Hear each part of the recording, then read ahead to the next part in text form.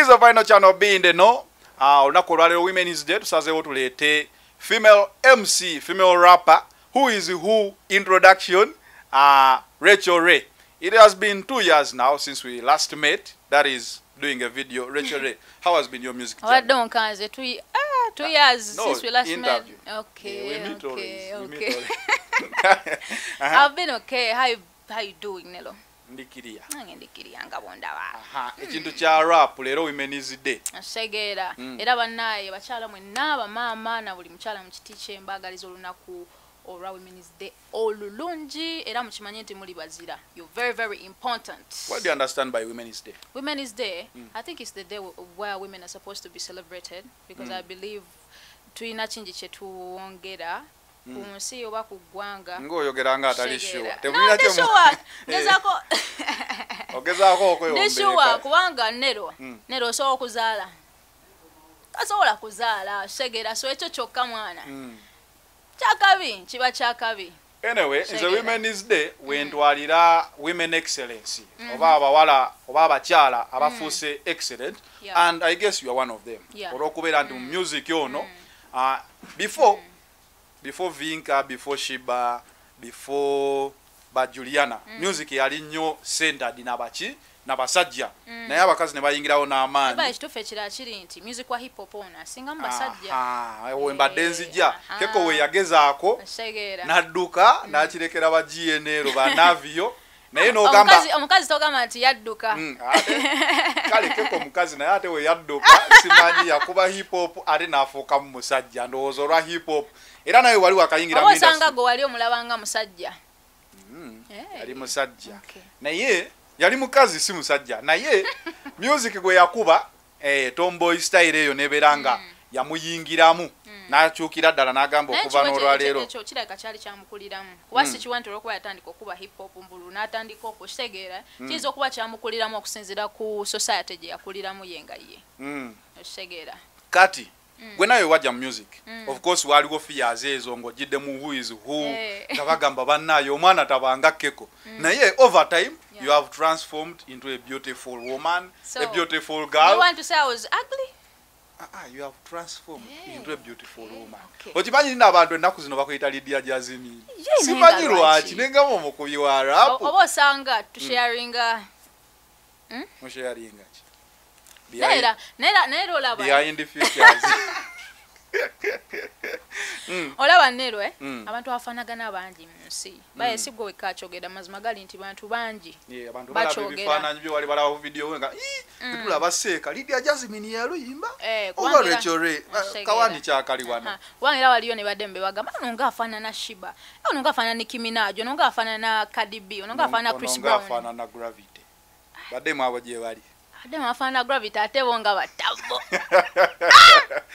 Music ngaba abanyivu music tugezaako ngabo obimanyi. Naye nga sawa zino tekingendedde bubi nnyo wasobola ba improvement. Improvement ogiraba mu music afuluma. Asegera. Akasente katanso yingirawo. Akasente sawa zino Nero tuli mu pandemic tuli mu pandemic nayo nyiriro singa Nero ate nga nze nkola ndi nsesho waka. Okuyimba temwali mu ba essential artists. Ebintu byakwebereramu. Naye webereddemu. Ebintu byakosegeera. Ate ndi mukazi. Osegera byakwebereramu webereramu ne weterezaamu kuba naawe era wandyagadde omukazi ng'anyirira osegera. Nga yeefaako. So nange kyengezaako kola. Kati lockdown, let's talk lockdown music war. We have seen artists improve in the lockdown. Nga temulina performing, but I think you have more studio time and you are not under any pressure and omwaya studio ka hit atutta. I'll give an example of Palaso. Palaso ndoza now right about now ye top artist mu Uganda kunyimba za dropping. I'm seeing you. Atogenda ovako mu rap seka ya jatya. Checha achukawa. Naye seka naye rap just ekigoma kye kichuka mukao ne kibabuzaabuza naye nga seka sigala hip hop. Kwabwe ngamba seka is very good. Yanteka mu mood. Toso akola wote. Wajawulire nako nga balowoozo yimba seka njako is very good. Ate kati buli omu aso kitwala nga bwayagala waliwo baseka njako waliwo base buli omu sesesese seka ndi is very good. Segera.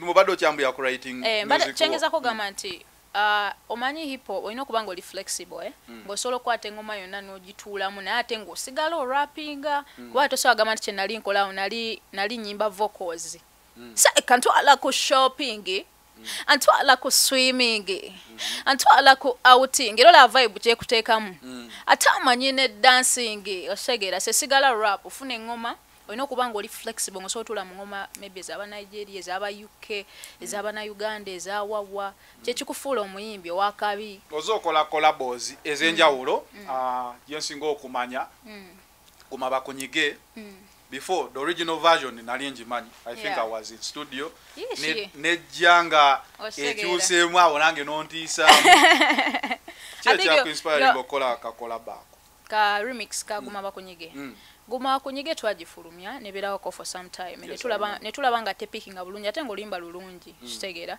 so netwebuuza muntu kyayinza olutuulako kitegeera kuba ng'omuyimbi omuto bawetaga audience z'abali abayimbi abanene bw'oba ovaayo kitegeere naye banga strategy so twatunatuna mitulanga mungi bwagituulako kijja kuvaayo nga kyakabi netumutuukirira najja olimba netulukola ne luba lwakabi ne lutambula abantu ne balwagala kitegeera ya lwaki olowooza abantu balwagala mwana abantu abantu bye baagala ate nera ate naawe byoyagala olaba demosoka n'omuteekamu ekijjakyo ate natuuka walibadde mababeera mu kirabu nga ate azina na muwala munne tugamba oba bano be wali ogamba bagume babanyigi osibe nali ngamba bano nero bagamba mwana nja kutwalako out n'omugulira wali ekyenge kyakakadde bwa mitwalo 5 naye nga taagala mukwata osegera n'otukale mu gabebe jangu tuzinemu adamu not feeling well osegera bintu bya Nabatanzi Nabatanzi Lwasa yatugamba Nabatanzi ng'ayambala sharia yekweka waliwo figa bannaye abasajja abali ku the final channel waliwo abantu abamu nga mu butuufu alina ssente naye olina okwambala sharia nga wayinza okulaba naye gwe okimanyi yodde mbaya alina omubiri ogwakabi gwakabi naye kitegeeza oli yali amuswaza sikiwa lwaki olowooza sharia balina sitole zaawe naye toyinza zimanya bagamba mbagala na babiri okola otya mubakyawaganya ababiri kuba omuyaye yalayira n'agamba taliddira yakyaye yanyize yabikooye moved on kati oddamu n'okolawo kolabo eyo nenuwaji what was the song bwogana bwogana ngafunayo omulala lwaki olutiisatiisa eno bwogana olina okuba ng'olinamu ku ssente osegeera oyagala okujja ngaoyagala ekikazi nga Recho wenkusaba iPhone 11 Pro nokuba ng'ogimpa njagala ekimotoka kati fe abatekino abo batugobye kale tuwulira naye oli wadde mobile abagala zitekino nero segeera naye nga neyo nsogikwate iyo batugamba abagagga baba nakabiriiti bide byokukwata ekyobugagga kyo kyonna n'oteeka musimu omugagga abeera n'akabiriiti naye kati nze wemba bebiwo ate olina okuba ng'onvimbisa nnyo osegeera kasitize nina okukwata akabiriiti kange ka tekino layini 3 osegeera nze n'onvimbisa abantu baleme kukuzalawa si bantu kunzalawa nina okuba nga ndi wakabi nga nyimirira naawe nebagamba osala naawe kenyini ng'obeera proud n'ogamba kyekikazi kati wano generali ali ku kamera wano kiri kitya anyway kati oluyimba olulala lwolina kolabo olutabuse ennaku zino baluyita nina kolabos 2 waliwo in fact remix za nnyimba remixes waliwo oluyimba lwa Mushuma Vocal bayita bitandike kati bitandike soko okubira ku bitandike gwenyiga bunyizika pesa bitandike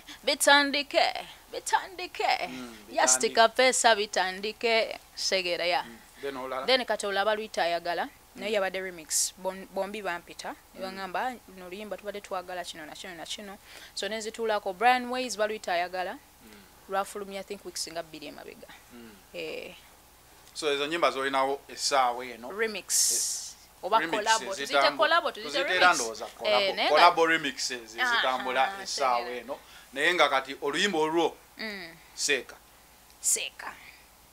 tuwulire ku story ya Seeka kuba kati ali ku final channel bagamba Seeka sitole kinaye Seeka alistede Seeka yani ateredde kuba na ku final channel wamanyi Jamero ye Seeka anja bayinza okunkubanga balowooza wali oyimba nze Seeka abantu aba ola kankubule baseeka babaamu ne wano nga bannaka ate bannaka be bali wanne asomanga nga buli ssaawa era agamba nabikiina kanjako namubiruna ojjukira ezo lolokolo z'abannaka nzijjukira ne bannaka bajja batya okuba nga balinamu ku kijjannero oba be baku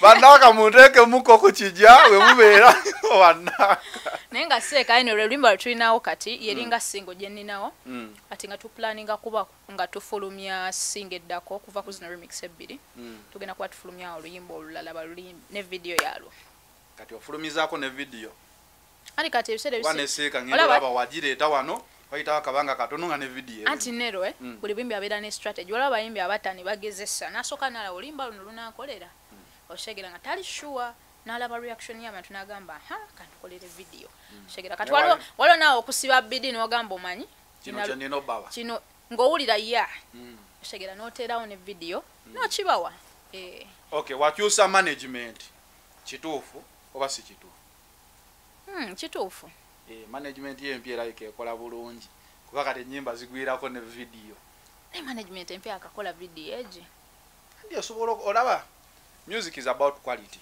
bw'otunuulira vidiyo eyo eyinza okusaaminga apo vidiyo zo zonna ze wali okoze kituufu oba si kituufu lwaki wotewolowooza simanyi that is what the eye told me like I look at the video and I love it I love the concept ndaba nga you put in much work ndowooza kati topapa kutabuti wabula you release quality anti katola kati ng'omwaka oguwedde ogwe tegwambeerera mulungi nnyo kubanga kati nzijukira nafulumya gwe nno ddaawo nga gutandika then ate nga guggwako lwenziramu okufulumya oluyimba nno ddaawo tewakola na vidiyo vidiyo yafuluma vidiyo gye eri ku YouTube erina okukola ennyo vidiyo eyo oshegera so kati ogye emyezi gyonna bintu byali tebintambulira bulungi kati omwaka nga guggwako tusooka twesettinga kuba nina tiimu shegera tiimu ya makeup artist ya nyamba zakola nzize nkola nabo okuvira ddala walinga nakatandika transforming ao mu transformers nga wakava is who oshegera so kati abambeereddewo era mwere ebbanga lya seeka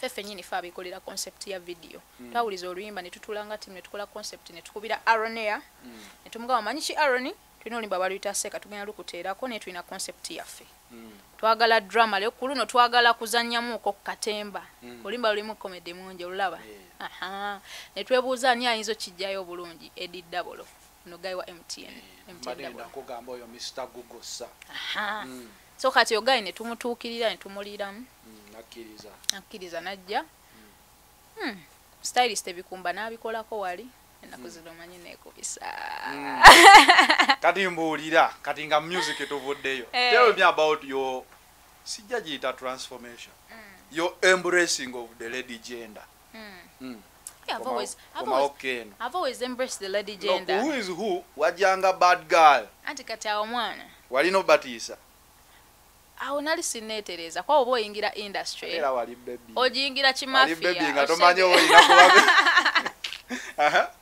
naye mpola mpola ojja ofuna abantu abakutereeza shegera nga bakuwa ku magezi ne bakugamba naye bona okola bwoti kigezeeko olaba kinakukolera kitegeera ne wajjawo aba nadda kati ng'omuntu anyambaza agamba nja tugezeko eno style kati kwambaza bulungi shegera so kati ntandika nange okigezesa mulaba anyumirwa ku kamera wayambadde bulungi wansi awo notandika okigezesa netandika okigezesa ngenda olaba mwana nga kyakabi ningamba manyi tugendera okirungi soka ne tugenda maaso nga tukola mpola mpola eyo gena olaba progression buli I think buli mwaka wabawo ekikyuka kati nga tumaliriza kikyo tutegekedde maaso awo musicale mukyali mu lockdown nakulabako ng'okubazi home concert saawe za Guinness wali wa tabu nnyo kikyo tutegekedde twagala maliriza kyema tegekedde projects of course era nga bwe zibaddewo tugenda kuba tuzifulumya tukozeyo collaborations zetutagenda kwanjula saawa zino zigenda kujja nga surprise collabos nene nungi era nga kyetubasaba abantu baffe mugende maaso notusupportinga nga mubadde nga mukikola tubagala nnyo big up to you Nella Bar you know what to talk yeah so I love you guys so much wabagamba do subscribing ku final channel naye kati tukubire mu kavasi kaseeka nga nkabakinga mu mpola ndawo banje amanyi okuyimba nayimba nga ngono baby aneegomba mu studio ngala bandi wakabinyo omanyi wakabi tekayo wano abamanyi lati kyogedde ekyo tekayo wano oyimba ku final channel musajja akyagala okunjabizanga kitegeeza wali baby nze ni musajja mukulu kadi jangu gwe tekayo wano oyimba ku final channel abayi ne bagamba zane lwageze mu studio ezo nyimba naziyimba emyaka nge 3 osegeera nenge kituufu kyo kiri nti nero nkujjukira nga ntulayo bati mu studio wali endabagaye nga zaawe bati Madrid agamba Recho ogamba oti ali bulungi Kevani aliwo Kevani jali Kevani ambuze kajja kunoonyako mpola mpola naye tukube seeke yo tuve wano Seka is very good. Very good. Yanteka mu mood. Mu mood. Nelo is very good. Very good. Yanteka mu mood. Nero nange ne muwa food. Ne tulya food. It is a final channel binde no. Namudoni. Ali tukyali n'obudde ono tumute. Tukyali nayo obudde. Ono kyemumanyiko tachitinga yansima bushuwa tabu meeting no password simo tajirokinga ate talya mu kyalo zamu feedinga. It is a final channel bine no. Recho leka tumute webale nnyo kujja. It is 2 years since your last year ku interview ya final channel. I'm happy to tell you nti this week tugenda kuba tufuna award ya silver button. Ndoza nja kuno. Are you for real? Yes. Mwebale nnyo kuwagira final channel era mbaddawo nga na interview twasooka okukola ne ngamba wow. Kati onompa ku sente. Nja kuwa award eyo. Nino gireeta. Njagala sente. Ate seeka ngalazeewa. Kuba kati nabadde mmanyi seeka ebyo eby'esente yabimala ffe tulina kuwa award. Wata weekwasa kati erakundyako sente musajja gwe naye. This is final channel bindelo ono Recho ye tulabidde ennaku nnyingi. We have seen days and years together. We out.